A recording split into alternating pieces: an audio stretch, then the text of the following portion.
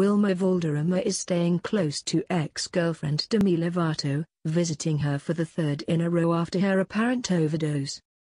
The actor was spotted entering the hospital Friday, the third time he had been there to visit Lovato since she was admitted after being found unconscious at her Hollywood Hills home.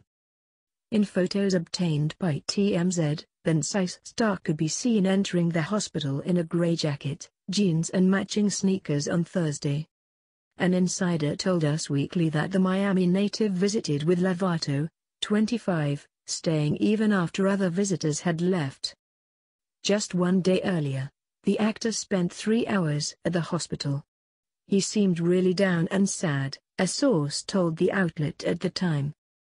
The insider added that Valderrama, who dated the Fabletics collaborator for 6 years before splitting in June 2016, is broken up over news of the Sorry Not Sorry singer's relapse.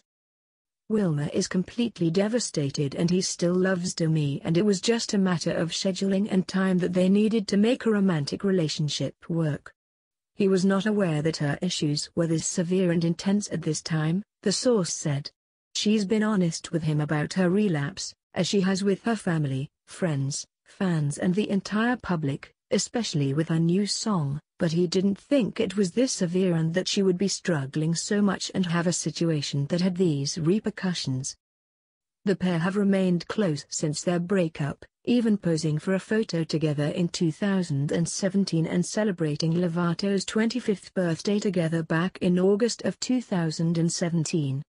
Even after they broke up, they continued to be very good friends, a source told Entertainment Tonight. They have mutual admiration for each other and he has and will always believe in her. He's watched her fall and has seen her rise. Wilmer was aware she was going through a bumpy patch because she was forthright with him when she relapsed, the source added. But he did not anticipate this. As Demi continues to recover from the incident at the hospital, her family is reportedly already making plans for her to seek former treatment for her addiction issues.